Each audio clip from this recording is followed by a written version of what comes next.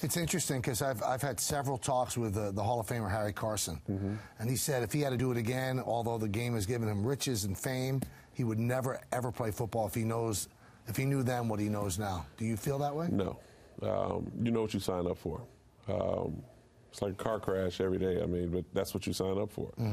Being at the quarterback position isn't easy. I know there are a lot of couch quarterbacks that are out there, telling quarterbacks what they need to do. But when you play the game, it's tough. That's what you put the pads on, put the helmet on. You know you're gonna get hit.